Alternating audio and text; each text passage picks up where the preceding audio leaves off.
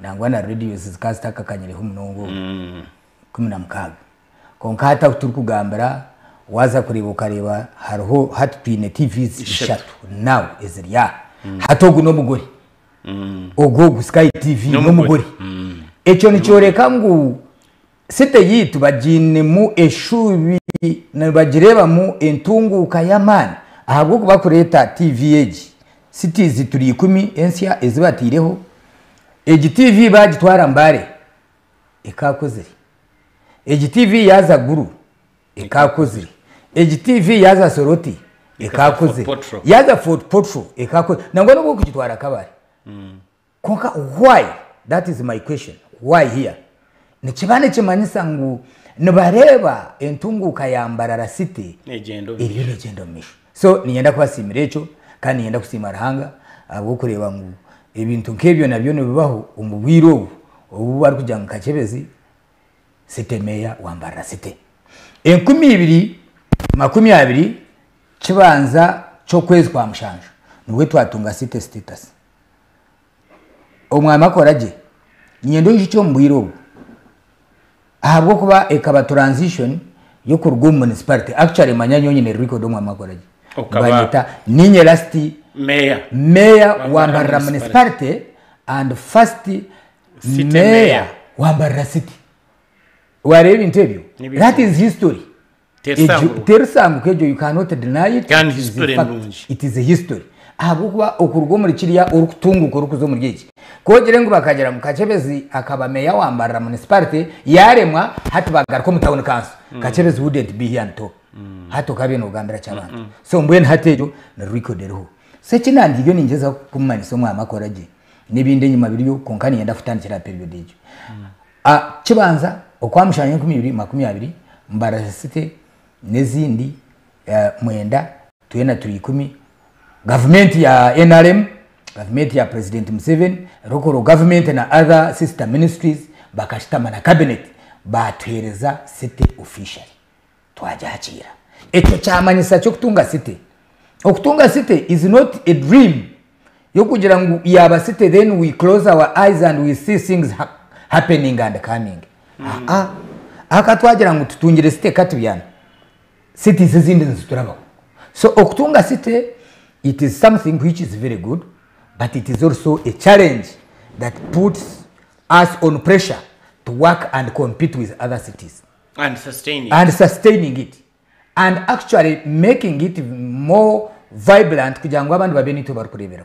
abo kwa wajiro tumkatuze kwegera Fort Potro katuze kwegera Jinja katuze ebyo nibihenda mbwene hati kuyihogwiro we have seen so many cities coming to benchmark amba kwisha benchmarking kureba how are we managing garbage it is on record Mbarara city niyo iri managing garbage at the household level kuriya atandikira niyo kwira nambwene nabana bo hataho omomo bakirwa batungire service provider uri kutwara garbage yabo bakoragine nawo itwe Mbarara city ne to managing akenkombe aho bari kuginaga so echo kutwakikozere others so tumunikiza kurema abamwe bacita politics ya leta n'umushoro gwa kasasiro no but waba no shashura bwo burungi bwawo it is very important omwami Akoragye tose ntugamba kigambo cya corruption orabiro inenke motoka nkuru nyoni mvuga motoka yanjye no kuri why na parking hansi yumanya why sia motoka yanjye kundi kwa ningenda nani nzo wanje ari yakihura aharisanga ho nyino mu driver wanje okunkuba ntarmu mbwene cyo kikabaho bategwa kumwemereza kandi bamutere kipapa kandi nandum tubamwemereza mbwene aturanaje ati we bakimanya bati konka izoba ryorugana omu traffic ningo umuntu akakwatira inshobe ukareba atari kwenda no ku ukamugambira ko ari umushango guryo no gutwara ukamujyo twishikana abanyine ekikopo cyacaye iki tonywaho ukareba yirira no mutengera no kufa hat corruption yonke yituru kurwanisa itwe twenka abantu nitwe turi kujiji yaringa at times reka muhereza kandi kuranyurukanga ngene so what echo kinani ngeza kuboreka abantu ngo ekintu waba no kikora bwo burungi bw'abantu bwa city ahabwo kwa twagire na record yo kugira ngo Mbarara now nito barukweraho example in all meetings is to one finance over. You go at benchmark from Mbarara and you see how they are managing their garbage. What does that mean? We have already taken a step ahead. I can't say mutwajire aha level ya site yito kuturukugenda ombyo buyonjo, but I can't tell you muturukuri. No way. Nyoba ile tambeji ya biretura ahariya ahamazigitaha kwa semogerere no shuticho kashikira ubonerwa nka ndijo ya biretura aha mu kijungu yes mishoga ga ajipanyuma ho umukatare kariya nyewe 2016 17 tukaza Dar es Salaam twaza ku benchmarking nka UAAU kutwakireyo niyo nako preconcept eje hazo bwirugo kutwagiriye motoka nefa manyampira terho service yargaho kasasiro tiyargaho bus park na taxi park no jumanya ikabeba nerga muna nimtunga ya mizi negenda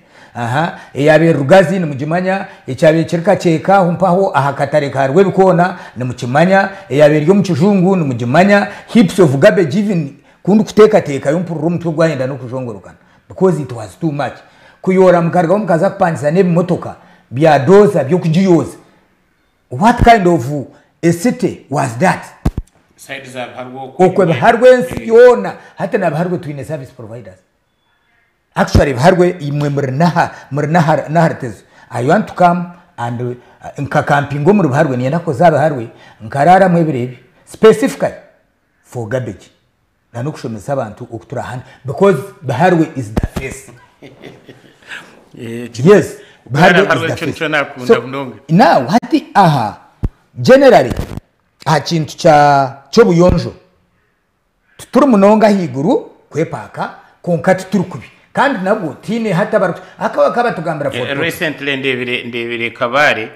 habe harwente hagati y'amadwe bikibenche trending rero irwente zironziriya kandi na round about kandi ni twenete tukizine munuziteganisa hata mwene haho ekindebiri ko kuzikwata abantu babuzabuza mwene twine koti hati niyo ninja kutabarizendi bazikirize bazitom koti kwehoza babatehorze omuramuza inorsa okushoninga orabaye ne sente akazugura azitabarso omushango gwa trespass hati no wazorereza tukabyara miti actually niyo challenge yitwine ko mukijungu emiti ebimuri ebyakwene bibonera ebyo ntutunga mu buremezo ezimwe tuzikwata abamwe baba fininga abamwe kiza kurangwa aba enforcement babari kura mbwe no rwanjoro konka nabato mkote nazito mkote mukama waze cyo kubanza naje afutina kuze hato muramuzi yazitaha auction akazi auctioning wene mtwari makumyana akagurenta akagitwara nabatine mushango haze cyo mkija kunyamba actually that is the result now I'm going to so echo nchondo ebyo hato mwe no mu garbage management bakija batereza neki motoka cyo kuyora garbage cities ikumi. I said no, I don't want it. Ahubwo kwa kuchireta abakatare nibajesha shura nibajiyora wagira mukatare ka center market there is nobody who is complaining abaza kedezi nibayora ati nyonze kukira bya muniza kukitanka kureka nkibikire for emergencies in case no basakushanga habaho any emergency that's when it can come out konke it can't get out konka mchine forget about it. I cannot even put it on use kuri yangu chaza imbasa kuchikoze sebindi imbasa kutaho nka actually nka trip za nankaza maram ebi nabiri batabe maram but I cannot put it to garbage nka kigambara na minister nkamyanti yabarechi watwa konka it is not a priority, it is no longer necessary and we are doing well. So now aho kuturukurgaho ngenda utakajeho kasasiro hariho umuntu bire nawe naho ubwenge ati ahabwenki cyo kubanza noreba kenkumbe yes na hagati y'etawuni kandi n'abantu batekateka ngo ntaki kandi abantu takuba managed well abukwa ababa bo kwihe kasasiro kuno bagihayuje konka kugishuka kuriya ngo cyo kubanza hakabe hariho ba manager baho abakozi mutaho mukozi in charge wa government in charge wa kasasiro we orugumarya ku monitoring imotoka ebyo kubyagitwara byajinagaye icyakabiri ngumukora Akoragye na katugire nk'aba Coca-Cola ababiya amanyabahi abakwenda turi cycle amacupa nabo bataho akajukabo kugumana baza muri batorotore ibindi then aba plastics mayabahi bataho ubujubwabo then hatasigara kasasuro yebyo kuriye yebishandiko probably aba naro ninga banda babukora za manure nabo bataho akajukabo bihamu manure joshanga no banagaho ibintu hagira banda kubabinagaho bagira banda babitwara because ntubacire tureba y'ubwana n'ubutorotora kunka kutortora bukahwamo abo kubana butorotozwa abantu bake so timumanya plan yanyu yo ahabwa kenkonde mwineha okay umwaba Akoragye one hati kutwafire na kasasire yomu hati challenge twagisigaza kenkonde iyo twine challenge aka kasasire ukugidampinga nori kenkonde no mwanya guri nkahansi nk'icashara umwe mutuka nibitera mwe no bari abatina no kwikayo aba konka I had a meeting recently n'abantu ababa service providers ba garbage nababuza buryomwe agambe owari kureba ngo nwekizibu aha garbage management kwa ari meya nimbire ikizibu se meya ahatotu yambere kora buriwe tugambire town clerk wa herese tugambire so twagira urukiko twashanga mu ibintu bibiri one harmu abamwe much as we are still doing this harmu abamwe abari kugishereka bakagitwara bushuma ejo dumping site is not owned by anybody tukire kunaga yuka sasa routines tukire nakache ngwi wajeyo wagitwara wagitaye it is a case hine aba hateche tumukuchenda you are not allowed gahanyeciro atari service provider mwagirimo ngwanage okay so abo hata nabo bariyo nambwe nabo tubarondiro mbazi guriyo wareba ko hata motoka bakayo kuyiha miliyoni zawe nk'itanu 3 notija kusiba n'ugamba because you are not supposed to use council's facility without permission kandi to bari kuzuzayo netubamanya ejo ni ishwermu twine abamwe abari ku emptyinga za septic tanks za bakatwara bagamubi omukasasiro nyekiro we have those people challenges so ekiwana ogamba kugira omuntu okujimanaging we are trying to fence kine challenge ningira warabire ko karebe bikonde byetoriri tukaba turiyo nza fencing konka twashanga ibintu bibiri hati ekizibe kitwine umwama Akoragye as of now n'ecyabantu obutakunda bintu ebirungi turiyo twebuza twaza fencing saki oteho ebar kweta chain link nibajiba umukasheshe teri kurara ona nabeya teri kurara that is the only issue now why we have not fenced oteho bikondo biriya nabitwara nabaza kubitekeza hati nico tube tuterire mbiriye byibumba tugira ngo tutemu bwa kashingenye na n'ubushingenye nibagwihama ndabitwara so hati tukiriyaho turistaka so kandi tumwine capacity yo kukora yo kwesa amatafari tketorora hata nangwa nyonka bagira hati nico tube turiyo twajana obu turiyo tukore byona cheap things are always expensive genda notamune bigenda konka mwayetonda tukamanya ngo twakoma umwanya gumwe side mwa amatafari tukakoma futi zingaye ifute nkamukaga nkayiguru muka tukamanya ngo aho twayetorora aho ntwa twa protecting twagaruka twayetorora aho ntwa twagenda so kimyaka 3 n'umugezi turgaho twendera so ejo niyo that is my suggestion konka ebyo twawuma ebyo tarimo kantu mbwene cyane ugamba umuntu nawo mwe no mutayo nabantu bahindukire uwo rufitayo akikana we bakimuhamwa kantu banaganaho konka nawe ahabwo kugira ngo tutkagizire gate iriho nabwo kigumere okumanaging wari twakaya nankakora norya wari twai because kanoto wari twumbaraksi twine companies zizikwishaza kutushubiza okukora recycling okupate bicupa kutebekanisa konkati twenka kanso program yitu kutwabasize kuhamya echo kugira ngo nawe buri yomwe yayeshashura garbage hati orukuyora Nyamitiyobora no mwa Akoragye Kakyebezi nayora Kakoba Katete izo company zitu hati Kakyebezi na twashitama twaza kutandika ebari kweta sourcing at the homestead hati tugiseparating tugire tubude ya bibiri tubuta umutemu ebihaturo na infunikizo cyane ubude ya namana mubaheri kashati cyo twakora derimwe egendisho izana nkaziri yebicupa ebyamizi twara tugende ebyo bitari kugira hati mubitomo byaka and it works because nyowe owanje ahakwanje nikikora nyoka akasasiro kanje akari kujunda ninkiya mukatwara nkato mukatoke kanje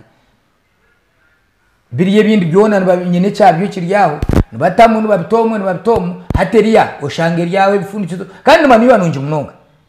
actually when you do it it is also business manyato bwo kurira kasasiro nitwenda you go to mechanism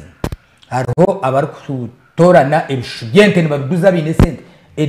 on a daily basis eshahuye bishu niguroba ningishirinjo bani 15 bani kakaga bani mutwaro daily ampaha bus park ebwe babyitana babimanya ebwe bya musente bati ya musente babanagira kanso so that is the problem now konka eji message twaguma twena na TV nkezi zikagambira abantu ngo mwe niwe sebo kandi na niwo uwenje shemeye kubantu tureba nk'ibishu for example ngo buryo mukasasura abantu babinaga yet umumtown harimo intenzi byenda abarwe abentoke manyana bo abentoke babyenda ati nyowe nakwata business actually nambwenu hati chimbe ni planning ekindi no kugarika kurundo ndijo muntu service provider hati okusotinga just kusotinga garbage baya akaba sotingira wendisha akaguma na gitari basho ebonire na gitari basho akajiguza and you will see that person will get money hati ubu twatandika iki cyo kugira ngo buryo mwisha shurire kasasiro abantu bakaba bari do you know how many applications z'abantu abari kwenda ngo baze kuyora kasasiro kuzuru kwingana very many mutwerezo murimo nangwa nanye mumpereze abamwe bineza tukutuku mutwereze nito because it is business takusiba na twara bamushashura na twara nagaruka na twara so it is business hati nambwe naba batukutuku abariyo bakora ebi byakenkombe ni I called them I want ngumba habure bo mwago kwirukana baza kuri yibatari kwikirizwa birukanje bazomba atom households bo bari kusotinga hati basotinga babeni yo babuze and they will have market hakatino tarikwenda kutwara kasasiro eyamaniyo wanyetegeza nukatandikana kabaka business n'uryamo so echa kasasiro ningira ngo katibeti kikomeza wambuzaho enguto stage no turabe twatungire site konka tukine challenge ya sente site tukagitunga were konka resources zo kugitwarira kimwe tuzine nico wabeno rebera Mbarara state Mbarara district zir crashing and other cities over property and offices ahabwenki kuba creating state bakabe bine sente zo kwereza aba district bakazanka bwizibwira abakombeka but the government has no money for that nyuko nahereze kugira anti twabirwa mutwajya mu politics katu star baju let us now support government ije kore cyera kore numuyija kugenda they know they will go, they know government will handle, they know everything is in the hands. City is government, district is government. So that one concat challenge minister akatweta batweta ba finance na local government batugambira je ngo there is no money mukwataganise sente zabaho abantu batekwa kugenda. So twajya ngo okay kati bareke tubahira akanya kace kokora konkemermo yabo bagikorera kuriya eminji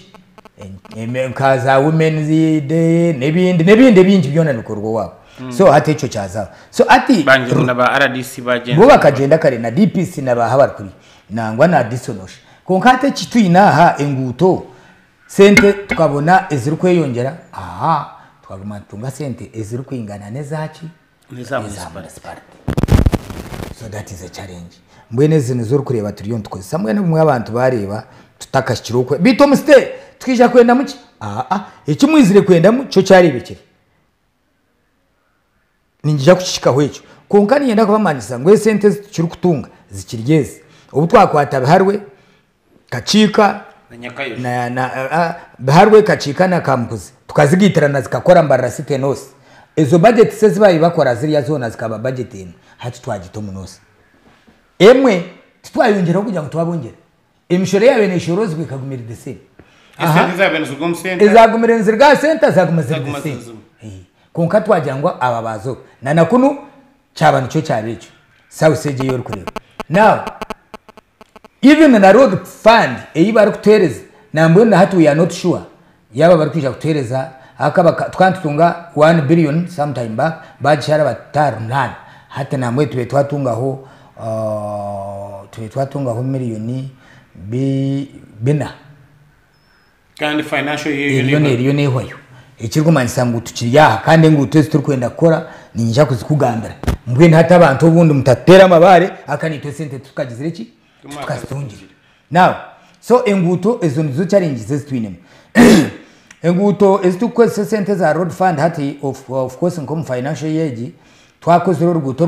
rwangara rwarire urwo twarumazire twakoze uruguto rwa Kanyankore Butagasi harbarwa yaho twakoze rwa turion turmarira ningerade ya working on some carvats twakoze uruguto rwa hariya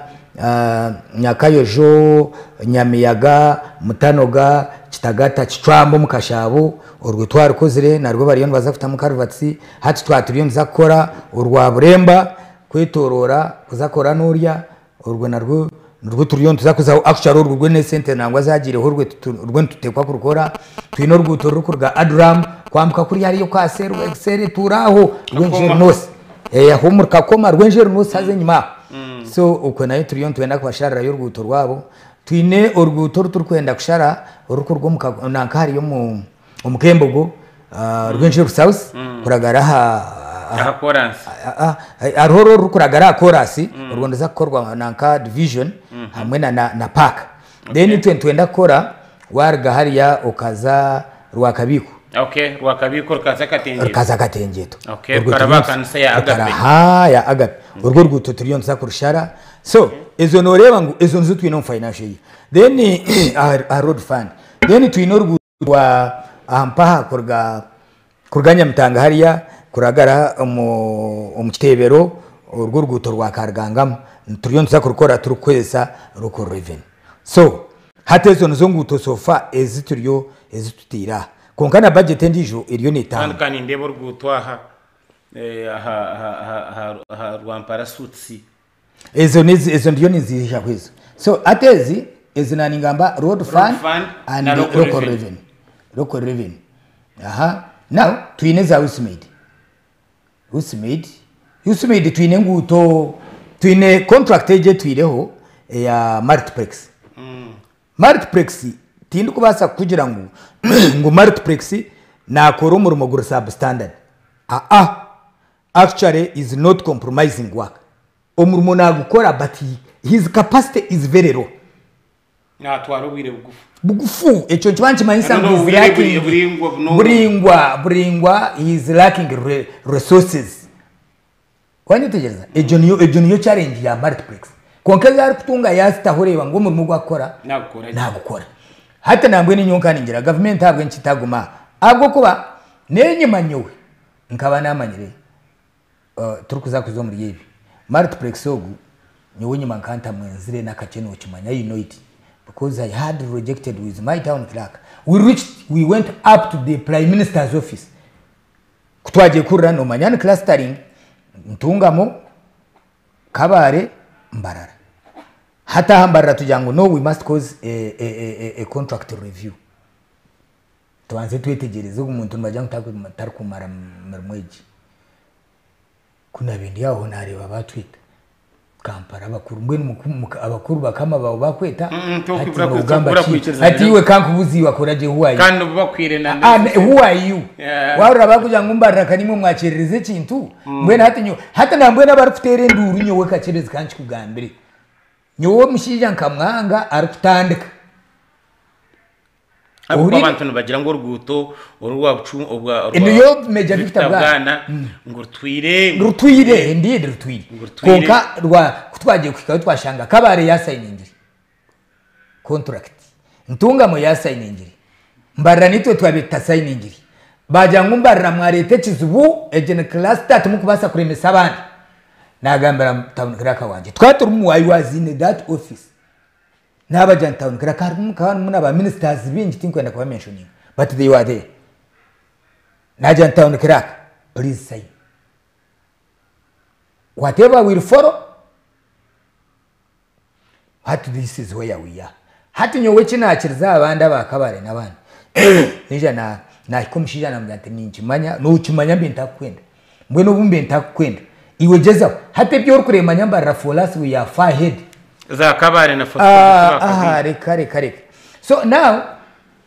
omuntu wabaye committing wa signing na no kutaminatinga contract echo nkakishomesi bw'abarokoro government ahubwo ubwakatare ka delaying nyokanyenze ngo terminating contract banyegesa termination of a contract twashanga ngo waji terminatinga the contractor can even sue you na project efwe completely so terminating a contract is not the best solution. The best solution would have been rejecting a person right away from start. Ano imuhimu abiri mutari itari now hati noza kwemerera Fort Portal baka terminating a contract ya contractor bariyon babanja 3.5 billion ngene bijabuziye hate iyo terminating ejo gomshija nyoni mwemanyira umbyakoti ne yarukurara ninkakoti kra ya mwaji terminatinga kubi nekizimbe kitukorera munakibuza which is very bad. So now we are saying how can we push him to work? How can we push him? I'm told there is a meeting 8 trillion zakuza Kampala over the same contract na naba kabare na Ntungamo na Mbarara tukatekinga the same position over this konka for him na jati mwe mkampereza right of way mucherirwe kabare manyaha mukakora ki ekimuka ne Mbarara kabanza yanchereza obubona ro muntu you know ate ngutezo nziha twine Major Victor Bwana twine Stanley Road orukuraba hari hansi ya Radio West twine Gold Road orukuraba amata Uganda matazi nangwa nozirebo shuti ninche konkor guto rwa Major Victor Bwana rwe n'urwo ruguto oruhango rukukirayo omunguto mpangwe zarabirimo it's big akana araho motoka ibiri zukutoroku motoka ibiri zindi zukutoroku ahagataro wa Ireland kandi harona parking side zone na walk away side zone you see and a beautification ne basa kusia nkafuti 50 nka shatnomo it's a big road yeah so ataho kurwa kubera uhwiri Major Victor Bwana kabera hari mununga according to its design kandi rero nkureba nuza cyamugura hatogwe ogwe nogo now twinororwa engute za chiko na yun contract ejeri mwabachayina abo nubakora cyamugorano road nubakora eje yano gambe yazarwa mpara nubageta Mosque Sachura road nubakora Rowa Sachura kurabira ahananka kote nyuma huketorora kuriya ejo nubageta Rowa Sachura nubakora urundi ruguto urwa municipal access road kurga hariya health center yitu urukuza offices zitu za state council aho so atabona barikore ngutezo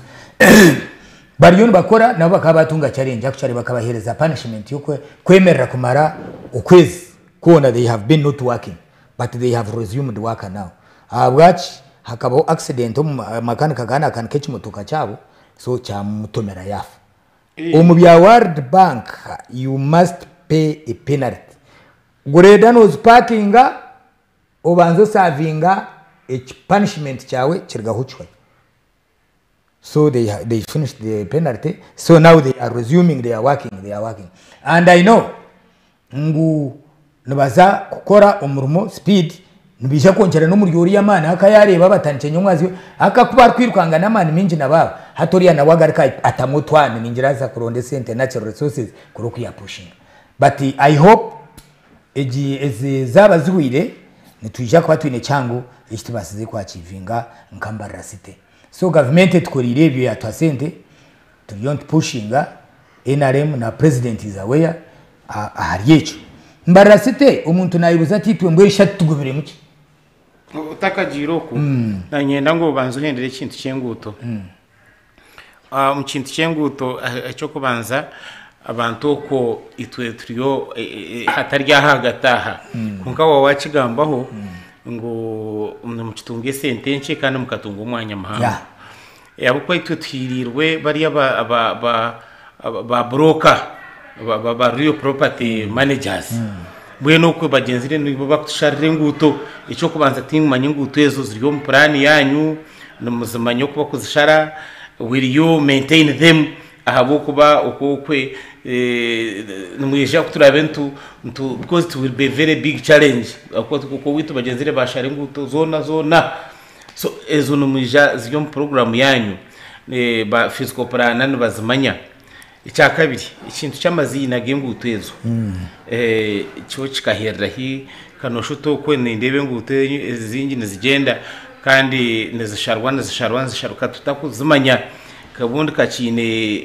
effect nyensya umuntu kwababwizwe rabe yabire tawuni umuntu noza gumana wahaba tumbuye noze ahakasasuro noze ahakatko muyembe ninga ikintu cye kuneminge nguto ejo then cyahamuheru aha kintu cyenguto ezo nacho wawachigambaho tuosire tureba na mnonge nguto zikorwa on local revenue tukareba ko ruguto rwa koranoria rukorwa ho then hatidashikemwe rwona rwafire urwo kuza cyamugorani urukuraba ahatuwerezaho rukartire koransi kandi koransi bagiteririho nimwaje mwe turebere no bajibambura bukuba fire juba so imwe kasite numwenda mwine mani chikureba ngwe nguto bazikora zatwara ho bwire buriyungwa nko kutwire hino bwo kuraba ngwe nguto zirya zakukonjeru ukareba twonkora gutora rumukoranse shikirimo. Okay, now ninja kubanza natandukana na tukagira urukiko na real managers because I never wanted to have a slum in those areas is to beyond planning ngiranka harwe has been a virgin area etakagire mu rwanju nkorwa mu Kisenya hansi umuchwahiri n'ahandi kakatete buri yomwe kombe kakiyagara. True, these managers are trying konka abamwene batimbruko oshanga bakoze renation and which is very wrong. Konka town agents banje they are in no na atunore kutwa ibintu kutwa bihindwire buri division twagikwasa engineer wayo bine agents babo bine niba consulting na physical planner na naba surveyor, so at least ku making sure ngo tubakora ibirengire omububi and 3 itwenka kanso tuketabo bona we know them, we have even their names twabajangu what you do wabo riyo no korechi no tekwa kushara umuhanda ugurukwingana guti. And for naming, that is another challenge which we have not yet addressed now. Konka urguto kuruneminga nurnamingwa kutandikira LC Burtandikira mu LC rugayo then for us we approve and give it a name. So ezimwe nambwene zimwe bantu bazireta zimwe zikira nkoko mu divisions konka ebyo nabyo biri. But anyway, you are right, urguto rukirwa rwine izina nangwana necyakubikirije cyango akuba ba physical planning committee bakatweta rushikire urgutoru kuba na namaju bagine namba kumanya ngo riyo nozari Kakyebezi road plot number 15 mbweno wa boda na kutwara nangwana wato munanko musimo bikabiro na GPS ugira uti ekwogoreka hato mahanga agari agatukizireho nukukiri gukora. So we are trying that one, but it is not easy. Akanicheta agasente kandi aba physical planning committee ya Kampala nubu bakubena batukora ebyo mpo, but they promised funding. Now aba ba managers nabo ebimwe ebitwikiriza tibyo bari kugendera kandi bakabire bakoraga n'aba chairpersons ba LC1 tukajya mu chairperson LC1 otakabasa kusayiningira poroti iryansi ya 50 arigana anaje umuntu kwakwija ne sente Akoragye toshyire kuba aha kwawe no hamanya umuntu akatimbira hakakwata 20 ahari 15 cyamana akasayininga hari yankenjuri enjeze zindi kumanya umwabaryargamba umuntu akaza ko umisho gawe ukare yatimba akanitakari akatimba ka toilet akakasha kazibiriri. How do you feel? I'm not saying ngo abantu twababingo mutawuni konka I'm saying nga of course no bokota babinjire mutawuni konka abantu bona no umuntu we nayetenga ikirungi ntwende kirungi no bwakuba nakombeka ho akaju konka jya twonka ikikire neki ahabo kwa abantu twena tugamba Tanzania Rwanda Rwanda nabatakaza yo gabona nabatebya Rwanda ngo Rwanda konka ko kurete ekirajurecho aho kandi ngo yatubinga konka ni nyenda kugambira ngo that is the council's stand 50 arigana niyo poroti cyamana eco cyakoze ro mu Rwentondo konka hato kwa handi tikikora ahandi tijakora zijakwata cyamana na stamp twirukana ati waba no taha ko wanyu harwe ukaringuriza aha opposite na mugamba nangwara waranze mugamba yenyine wanujija what picture goes into your head no reba ngo echo what picture warga Kampala because I have seen people abamazuru bwiri batayizire mu Mbarara mbone bakikomwe bareba nko batekateka everywhere harati nora amajuku gari abantu bonka bakekoramo umurimo bajya ngwitwe tutekwa kombeka amajuga ari kushagati kandi amabata guturashakaze naga nureba ho reba garuredi nke mhanda namunonga nkogugwa Kampala nigwe main road abantu mukagutireho amani menji nkezo za Rwenjeru aha abantu bakureba umuntu akiza kutaha umutawuni yanarga Kampala ninga kuzayo ajati yes atagent city so haze ico ncetengwa ngwimwe mukwatagane nabo narokozi hatu wareba opposite n'ikibira cya Benon amajwaga ryaho abse korukure amisho no bwenje riko betare yawe konka you feel yes this is a town, this is a city. There is something that is moving on wanyetegereza so tureke gukora ebintu turukuteka ngo possible tukirekere Kakyebezi no warakikore everybody must be part of this development. Everybody must contribute towards the beauty of our city.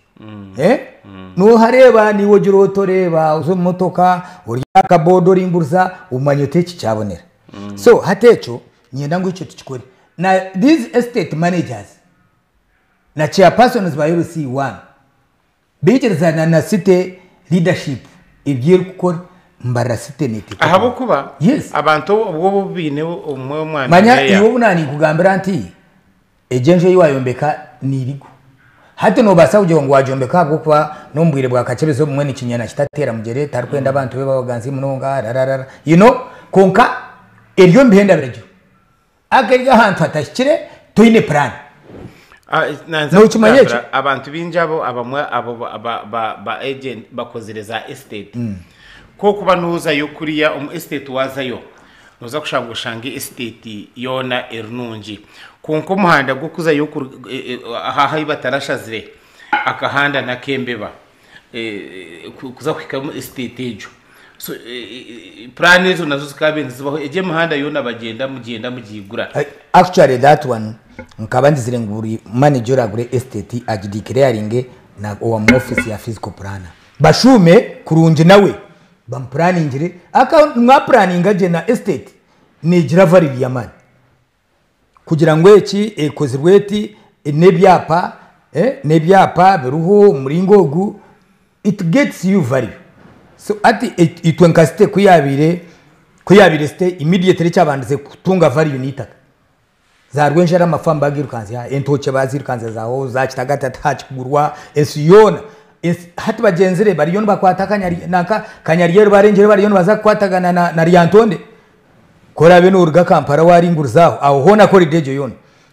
yone za kwatagana nuri amafactory aho gari mu kageti kurga mu kageti kwetorora kuzo mu cyapa kwinamuka kwatasanga hona nawe tokamanya ngo aha stene komaha hati 20 trillion twirukangira cyane. So development is moving at a high speed. Kare twaza kuzaho umugahumuro tunyeho ka cyayi kandi twenda kongera kusima mnonga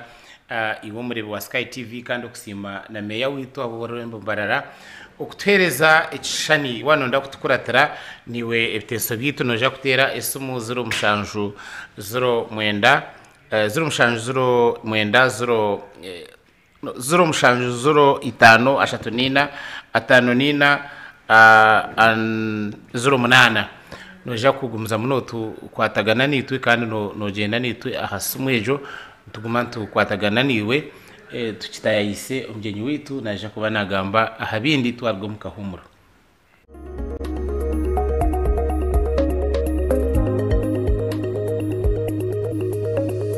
Sky TV irakari abantu. Ekigunda cha Sky TV Radio 5 kwatanise na Sky TV baba isama kuru marungi g'ekigunda cha Sky TV ebiro mushanju byo kwakana eryabere Good Friday emirimo yona neija kwemerera ahabwo kuberya yanga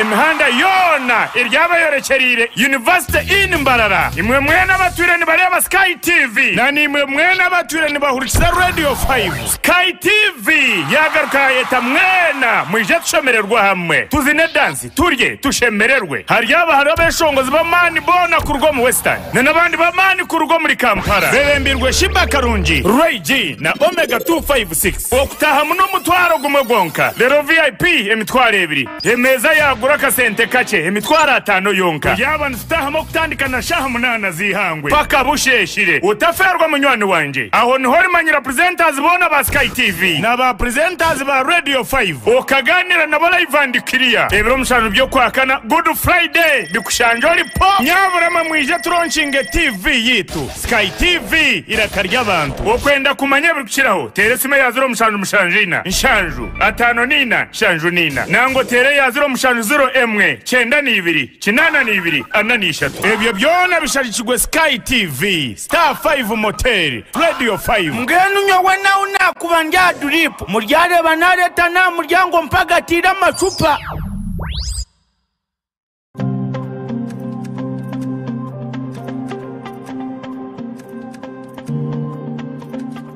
bulirwa kabiri shayishatu n'ekicweka kwika ina n'ekicweka zo mukiro otaferwa program omuhinji no mulisa aha Sky TV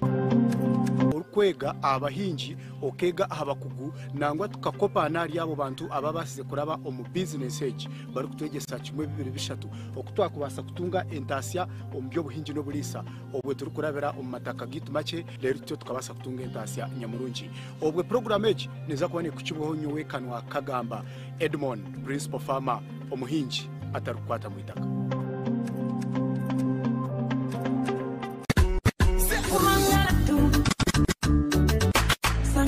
Let's go. You should be hollow, baby. Bust it up, bust it up. I put diamonds on your wrist. Hey, I'm coming in, and I'm not denying. Make a way for me. Lunchtime request show aha Sky TV okurugoro kubanza Sera gatano shaha munana sayikumiza mwawa no twanta omudi atamushana akushaba keshongoro shaho birthdays no manya oryoko to kumanya muntu wamana ok celebrating na birthday twinemu obutumwa bwingi aho surprise calls ziri no basa kohereza obutumwa mama wawe tata wawe omwana wawe nenga shi boyfriend wawe nenga shi ex wawe kuruga shaha munana sayikumiza mwabazi hanuya aha Sky TV iraka ry'abantu is the boy king Madonna Cubs baby bam bam bam bam bam bam bam. turebere nshonga za rukundo aha rubajuro mwami no mcyara boyfriend na girlfriend narishi abantu binja bariyokwe habiremo buticurizana haba mno tabanko maka turebere ngwebi neberetwa mu obutesugana okushanga tinde vunanizwa aha mukundwa wawe, too much expectations kandi na lack of respect for your partner. Ebyo nabishanje aha Sky Television program nyamurungi eya Love Drive eraberho buri Rwakana na Sunday shaina necweka paka shaitana necweka ezomchiro. Sakwa ntukusiyaho amabara g'abantu harimo eshonga zitari zimwe na zimwe tukusiyaho no habuzi kurga abantu abariyokwe. Nanyo mhereza wa Olivia Kamsime tushanje aha Makarista Road hihi na Kawaterine Primary School Narshi aha social media platforms zona Sky TV UG official. Sky TV irakarya abantu.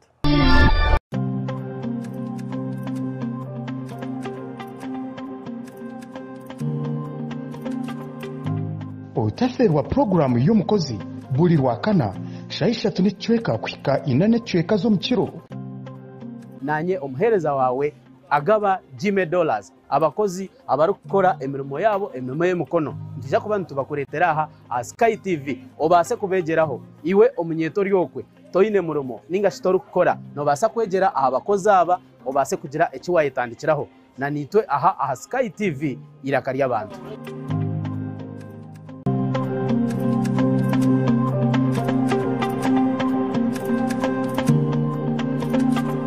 Program Party Time aha Sky TV na nyamhereza wawe ainenina bursande kuyashaha mushanju kwisashaha 10 zo mwabazi ejiniyo program yaraberebera birungi byonka emikoro mirungi decoration zensia gown zensia makeup zensia byona noza kwa bushanga aha Sky TV neshanga Makrista Road omurembo olwambara aha henyine no kubasa kutungira iwo kwenda kureta emikoro yawe kwenda kureta byona no basa kubitereza ntubyoreka aha Sky TV shanje aha all media platforms Twitter, Instagram, YouTube, TikTok byona no banochanga tamu Sky TV UG official no banotunga je buterevu aha aho shitame nyini nanyo muhereza wawe ainenina omushiki wanyu.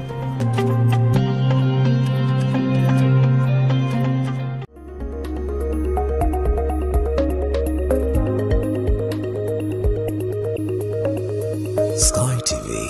irakarya abantu.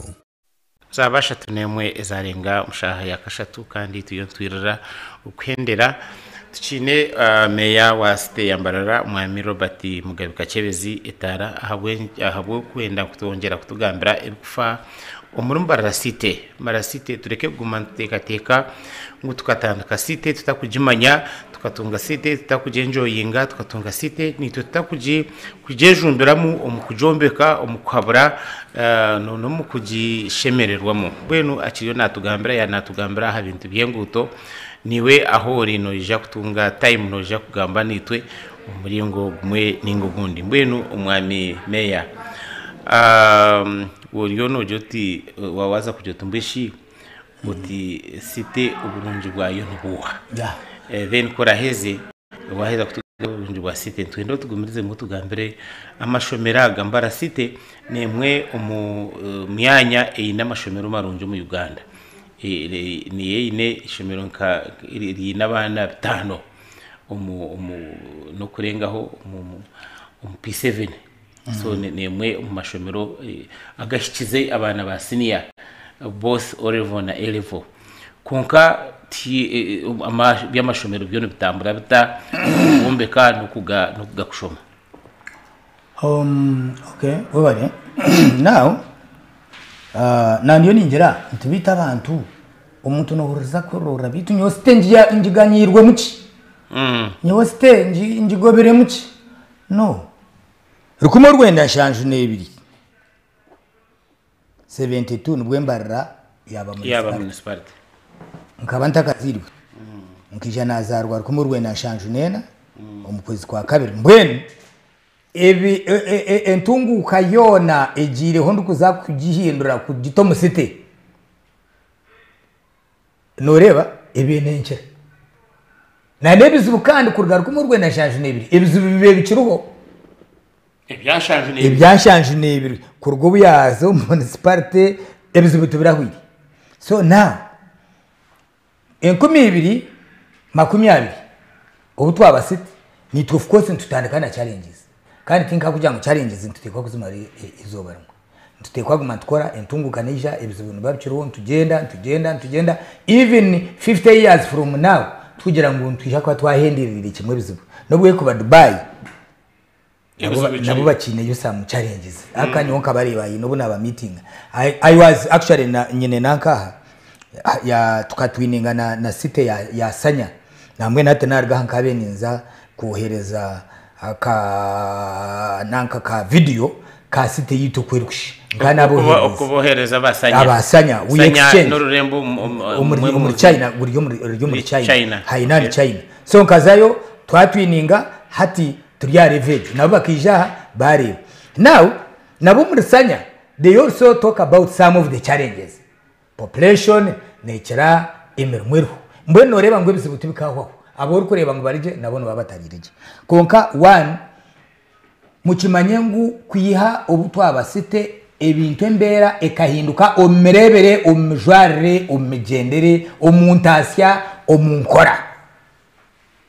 nambwene bimwe ebitwakushikire kuba tugendera aho twabita omunkora bekabire nibinyiga abantu bari kurugana mu site akayine standard yayo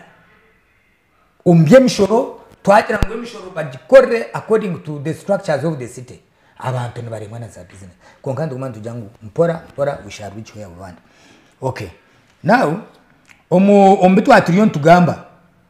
abantu bandi bareba ko anoza kuruhura mbene yo Mbarara ekabana state teteka tekiri people are crying to come iwo no jangu aba barikombeka iruko sisanya ribangorebe ama hotel agubombekiri hariya wahoza harishani along that side you know teka ngomuntu no mugwiraro kuruga kuri yana nesente za billion ngo naza kusita umste etarmu ho why here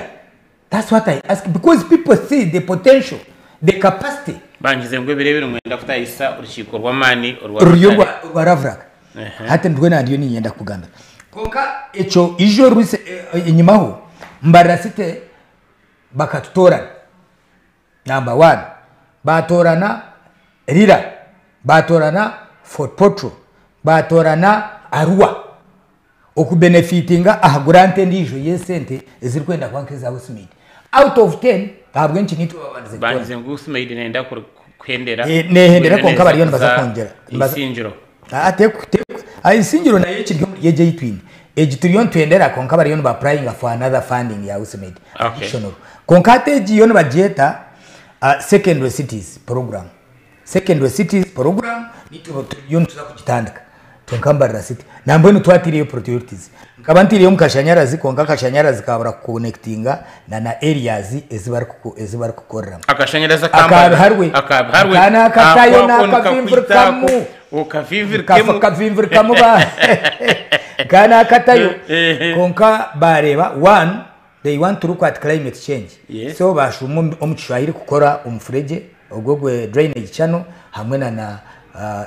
ogogwa hife yantara hanso mukajogo bareba urutindo rwa Katete na no kuma urguto rukuzisingiro ejo bagitaking as a point bareba okumara urguto rwa Bishop Sio atabwa university ya kwirukanga kushumira kimwe harburemba ejo nayo bagitaking as a point bareba street lights na harwo ni yari kwijagobera Ntongere mu street lights zindi ezina mkorugurumba akaturamu okweninta yagwe chamecho chwa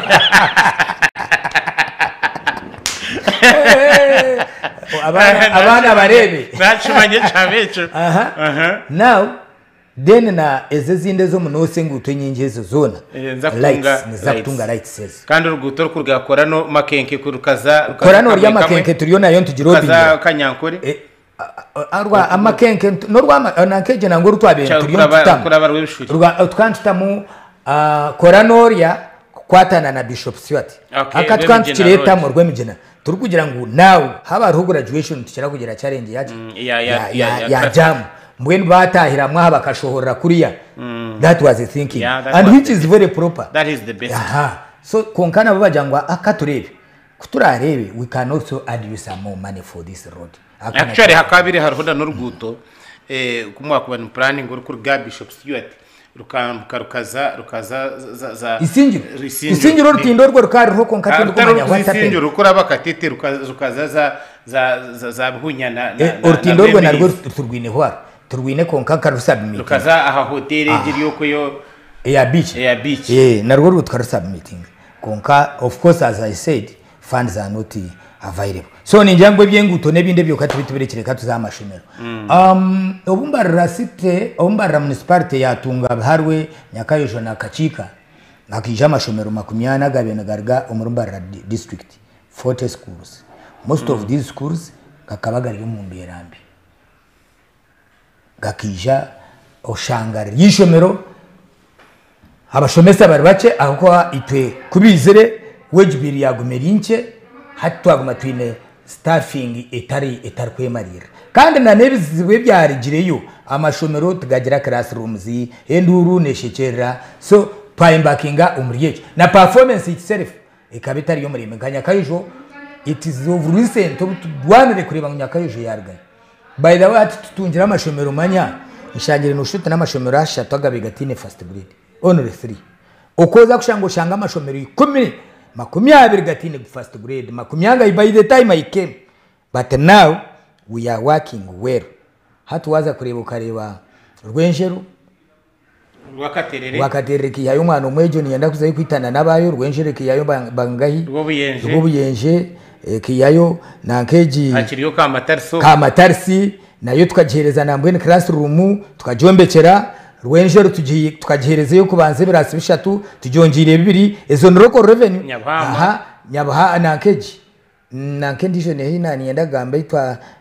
katojo niyo ntire omudis financial year akanka ikakatojo na hemuka katojo binabana bari kwika 10,200 now babiri abana babashomeseza ibaye batire siniya hati siniye kahumuruka hato bwana babombekire biju nkebiju byo kutungira mwe koko so which is very bad kandi ne Akoragye kandi teka benefitingaga mbwene ngambira abanje n'abajantunga tureke kumakure abantu tukamanya ngo habo kubaba barije nabo bari kubi mbwe nabo tubahereze some planning za Nyakayojo amashomero mingi tugombekere za Rikindo twombeka Kibaya twajombeka Kambaba twajombeka yo kumanya twayombeka za Nyabugando twagitebekanisa amashomero tugombekere gona twataho kweza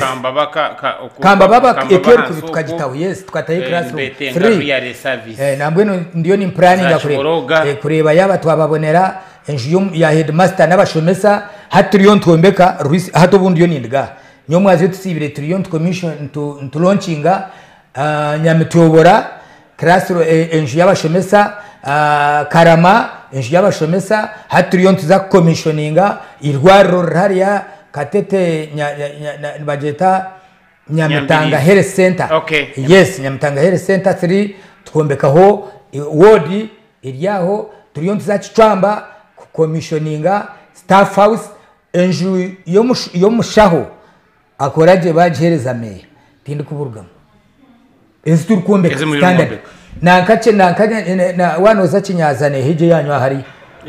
Kishasha tukagihereza staff house so we have worked sincerely we have tried kureba ngu education sector and health sector zako kandi abantu batere nduru true akanoja kushanga embazi iyo muntu ariko bananda nurundo mbazi ugotakekwa no shanga muhere center 2 kandi yo kutekatika ngishire kwa gurumo ugoshire ugutakekwa guriyo muhere center 3 nyo mwazi yombe nkarga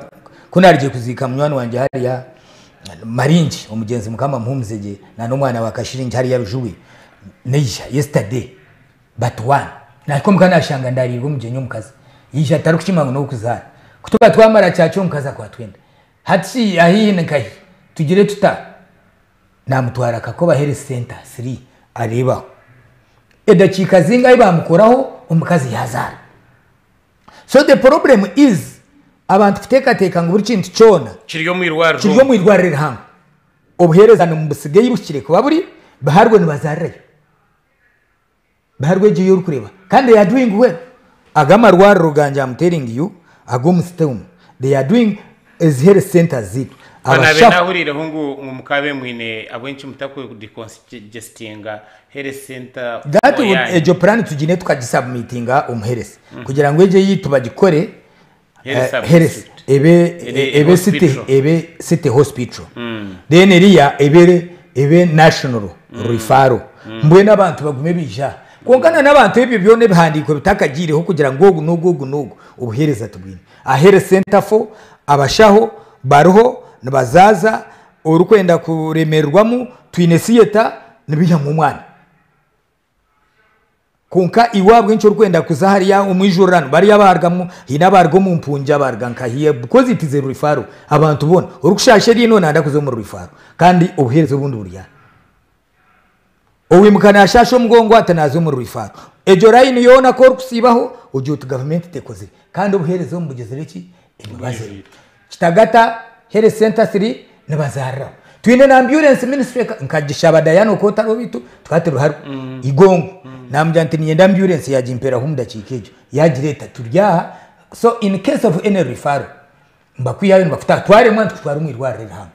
so ato ebyo buhereza sincerely nindewa ngo government so za nyakayo jokwe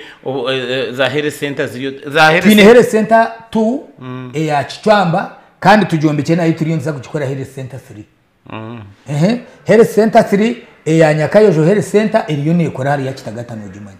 twine health center 2 ya hariya rwacishakizi iriyo ona abantu tubari kukohereza twine health center baharwe twine health center 3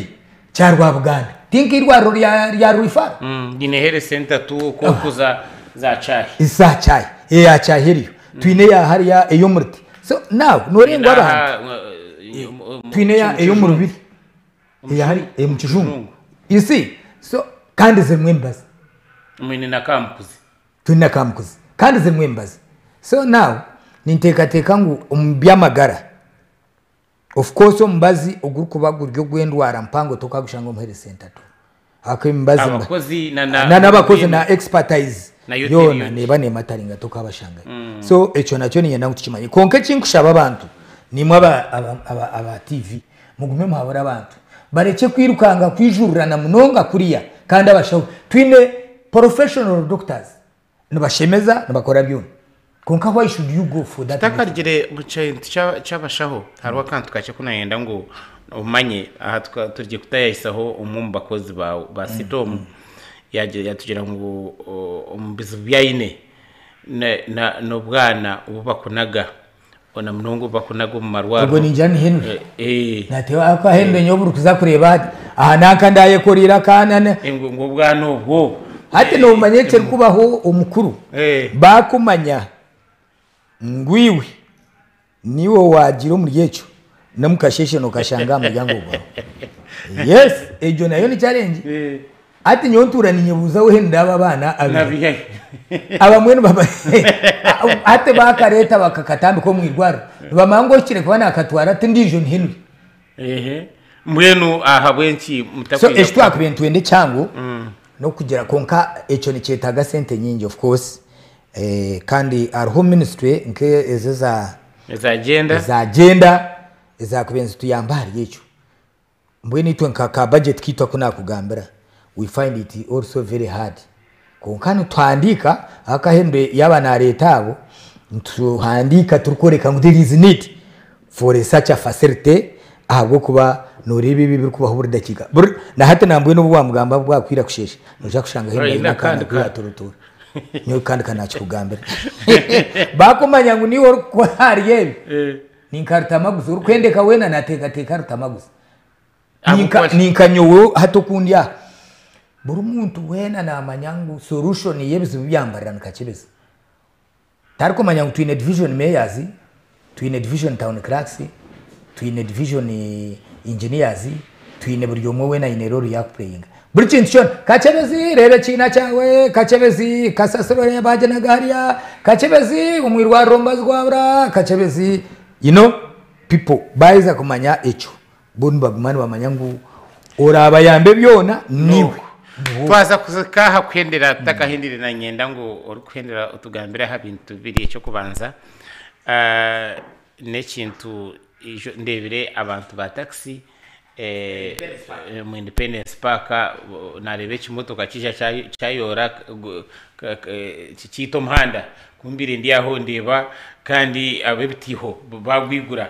ne cya kabiri utugambire hona na politics zawe umukansomo musite nzigenda zitarendere now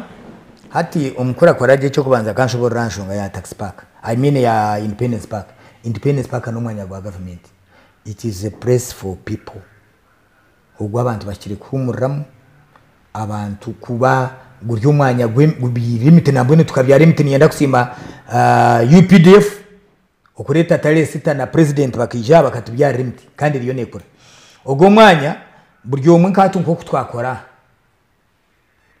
tukagenzere urukwenda kushoma amahurire ninga turi kuganira n'abakora za business abari ku negotiating bane business baniki no basa kushitamo mu independence abogamba bujenyi abarugamba amajenyi kuganiriramu ebyo byona no rukuru mu independence park so no mwanya g'umuntu ku relaxingiramo hariho no warha noza mushanga byana nagize ati akiruhuka garika hamurimo azabambe kuba ndiyaho nani ngende mhanda yanjye neza ko wito harwe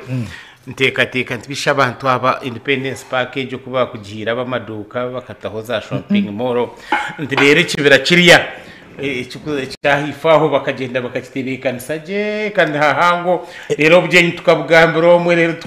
tukaganira omwe rero kwandikira kushanga abantu bagoje giro mu kibirecho mbwene bye bintu byona nibiyetagwa eje ina kugambira sanya site umucyayina ahagatara muna n'urufunjo ahagatara mu kibira why eje miso yiturkwizya nebane yetaga ahera burre rero tukagaruka tukabone eboni so ekibirecho kiri kwankirwa hagati yetaho naho na experts bakije batwagamba twikirizana ngo ekibira kigumeho and his excellence knows ekibira kugumaho cyagumana kituyambo mu aeration now independence park kugitamwe ebyo noba wa manya ijo butubete ryo mu festival Mbarara City Festival okugira umwanya go kwerundandiramwe abantu bingi area bomati ya government ni yabantu ni ya golf ni yabantu ryaho so hati imwe kumwakwenda kwetebekanisa kuganira kugira ikiganiro cyangwa mukakikorera nkaye kandi washanga bomba binemirimo yabo waze imutera kanaka hati oshikire kuboine aha kwawe mwene ni independence park so independence park is there fully protected aba park aba kureba nicyo rukurebera nabageta independence park tubari kugeta tax park ningira kagambo park nuko kari kubuzabuza abantu nabageta independence park not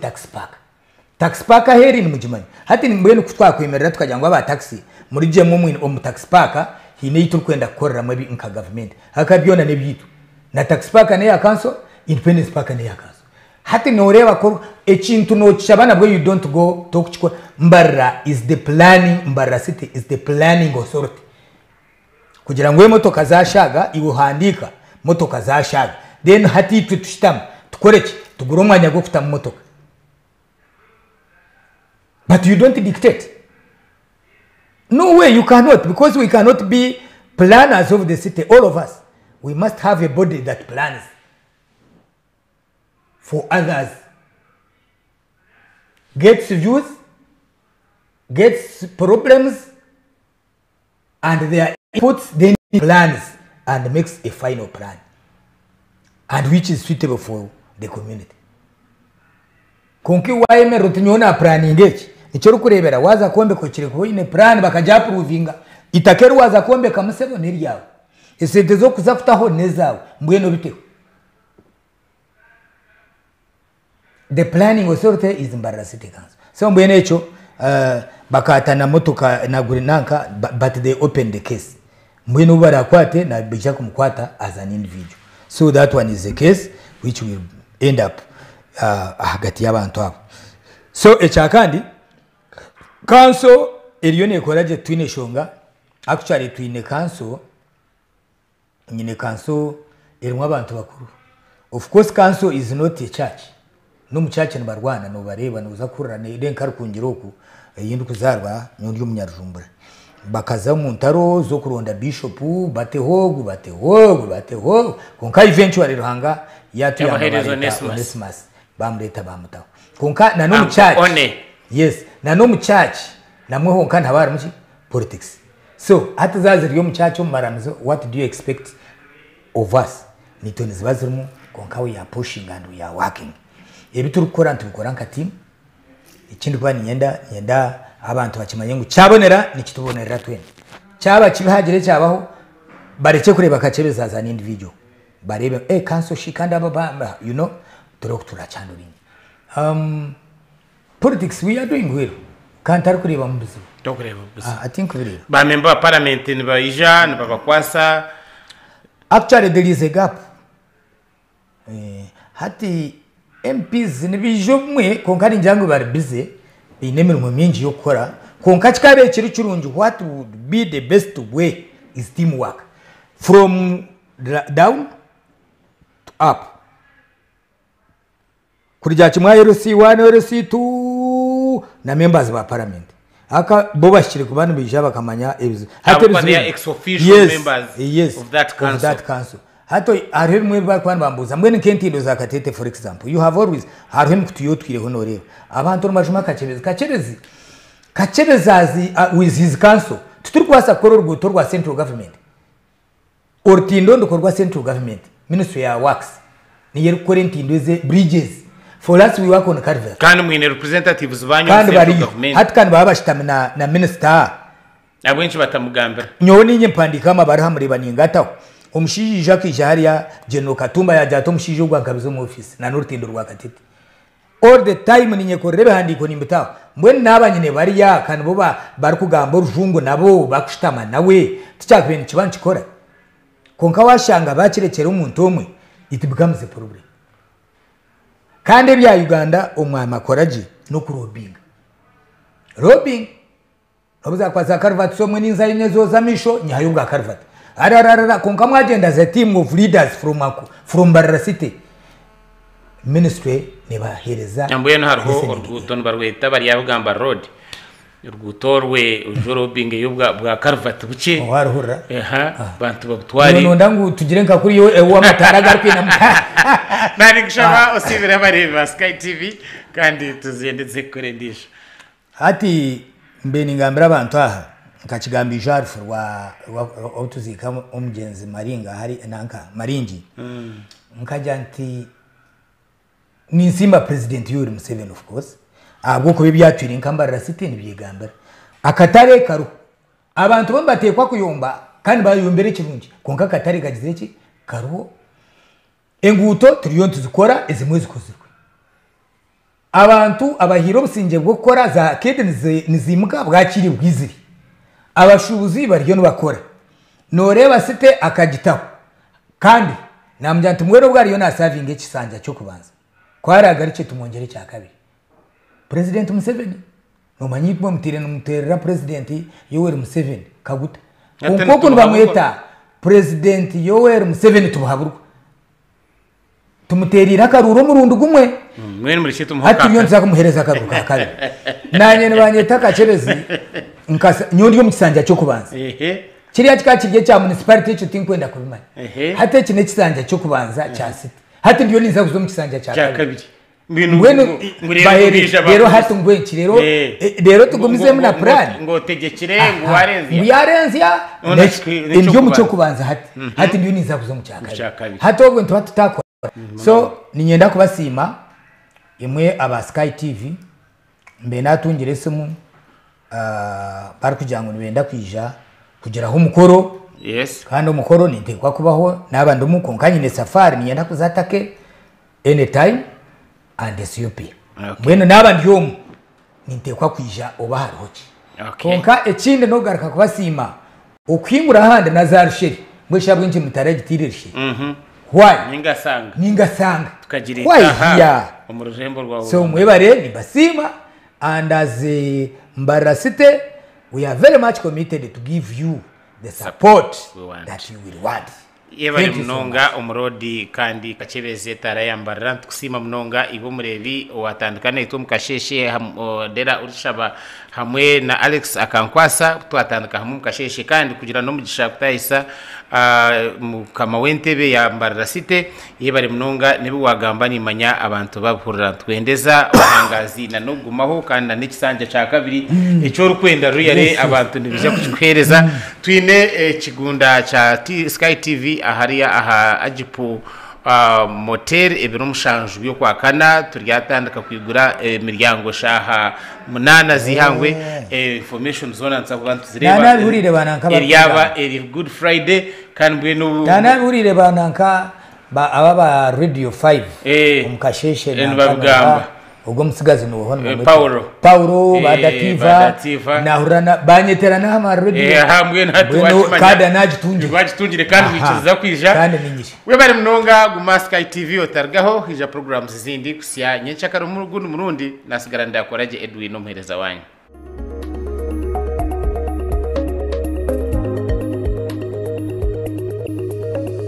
Sky TV irakari abantu aba White Mark Cosmetics